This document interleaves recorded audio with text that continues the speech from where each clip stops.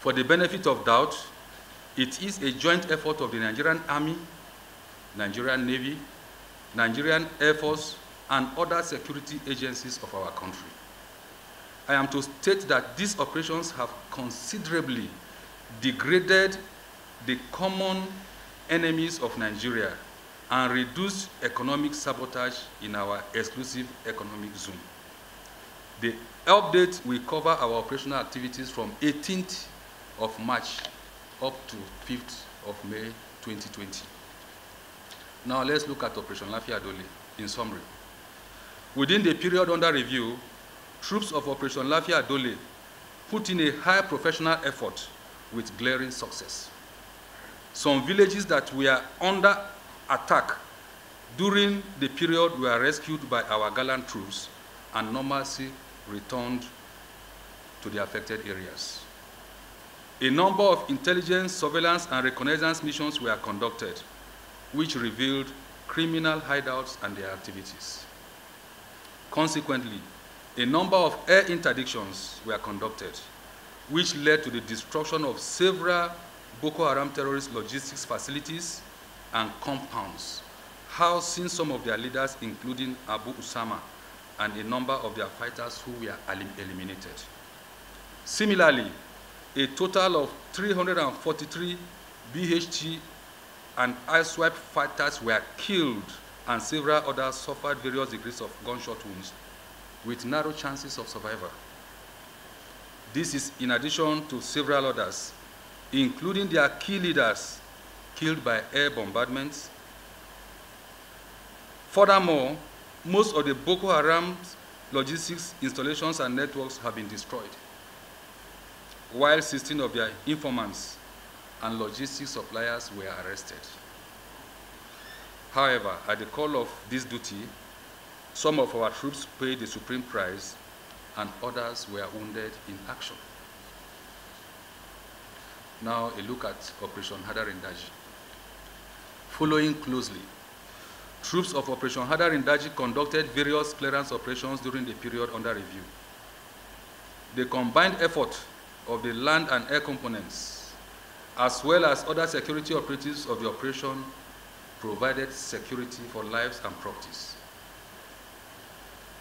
Several bandits' locations and hideouts were cleared with close air support provided for ground troops.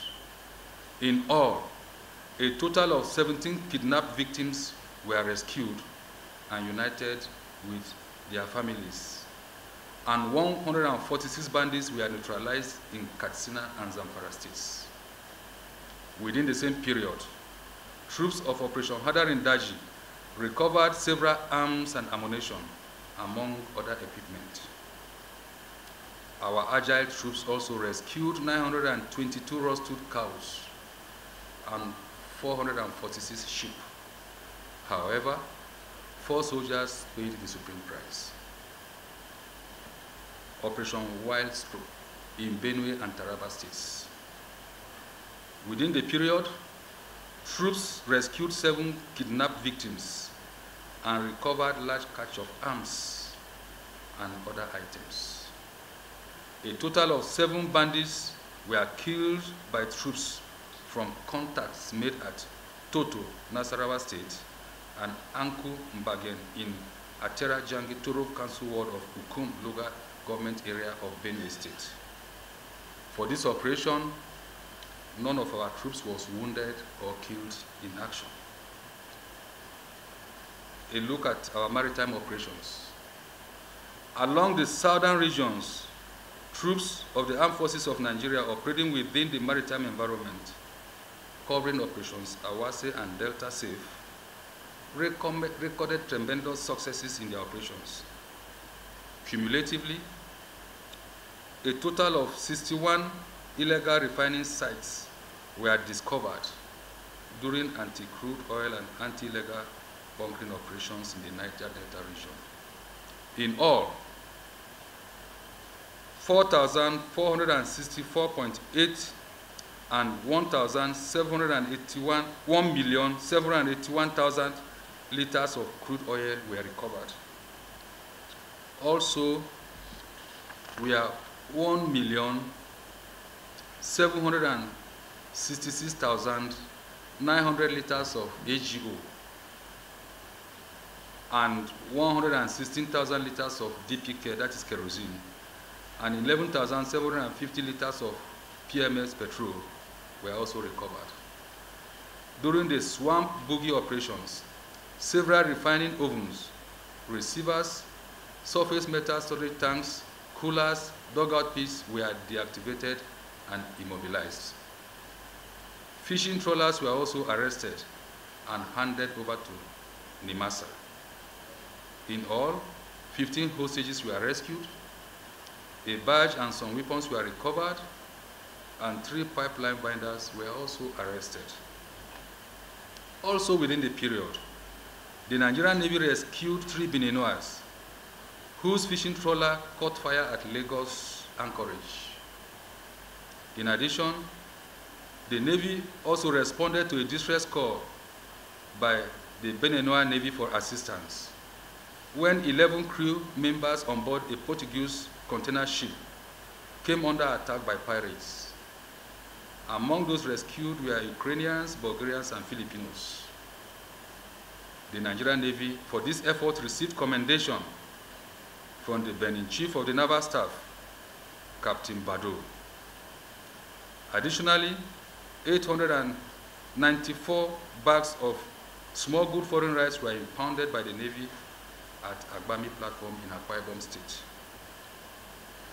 Ladies and gentlemen of the press, we are at the cross of the matter. In summary, the armed forces of Nigeria from 18th of March 20 neutralized 343 Boko Haram BHT/ISWAP criminals in the Northeast, deleted 153 bandits in the northwest and north-central parts of the country, among other successes. Furthermore, human and technical intelligence confirmed that between January and March 2020, 18 BHT and ISWAP leaders were killed due to our ground and air offenses against their settlements and hideouts. Adding to the most recent one killed between 18th of March to 12th of May, confirmed 19 BHT and ISWAP leaders have been neutralized by our gallant troops. Ladies and gentlemen, from our operations within the period under review, it is obvious that the armed forces of Nigeria is winning the war against the enemies of our great country. Consequently, the armed forces of Nigeria will remain resolute and highly committed to end the insurgency in the country above all, and amongst other criminalities and security challenges in the country. It will sustain the offensive and will not relent until peace is restored to every troubled region of our beloved country. The general public is hereby assured of the commitment of the armed forces of Nigeria to also protect the economic assets of Nigeria. Thus, the High Command of the Nigerian military wishes to thank the general public for their support and still further solicit their cooperation towards providing credible and timely information that will facilitate proactive engagement in our operations. Ladies and gentlemen, thank you this morning for listening to the brief on what I will call a summary of our operations, slightly above a month for about 6 weeks. At this point, if there are any gray areas, the front is the Northeast, and his rear echelon is Army headquarters here. His subsidiary echelons can be in Lagos or anywhere. So I will look at that question as being a very narrow question, and something not at this level of operations. It is uncalled for because he has a theater commander there, he has sector commanders, everybody, and he goes here to see them. And like I told us that this is not the first time that it is happening, and it will not be the last time. Rather, it's going to be sustained. So for the question you are asking, let me understand it better, that is it that he will stay in his bedroom, like me, I come from Gwarimpa to come to work every day, he will remain there like that, The answer is no. At his level, it is not done that way. At that level, it is not done. He directs the operation, yes, mostly from the northeast, but once in a while, he can leave that place. And that once in a while depends on the call of duty. If now they say come for Army Council is not a 1 hour affair. If they say come for Security Council with Office of the National Security Advisor or the Presidency, it's not a 1 day affair. So that is it. And if he needs to come to the Army headquarters or to Defense headquarters, which they do regularly with the Chief of Defense Staff. So it is not good for me to shoot myself in the leg by answering that question directly at the base. No, it is not like that.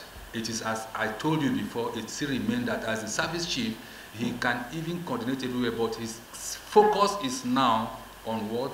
On the notice as it has been, not a new thing. I may not have answered to your satisfaction, but this is what I can provide for you. You can stay on and on, but I think it's good I release you to quickly go and to come. And these kind of questions truncated it and they refused to come out. As like I told you, Nigeria is a law-abiding country. Now, amnesty is not even at the level of DHQ to determine. It's at the level of grand strategic level.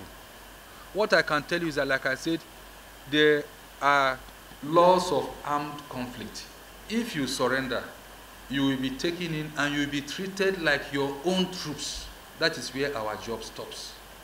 So anything about amnesty, anything beyond that, and then if you surrender, we now profile them. I will repeat it over and over. After the profiling, there are those ones we call the high-risk group. The high-risk group are those ones that will say, look, I will continue to fight until I die. Those ones, we have a different facility for them somewhere, of which I don't think I should be repeating it. I've said it before. It's not healthy for our security. When they go there, government set up a court at the time that tried them, and the process was followed.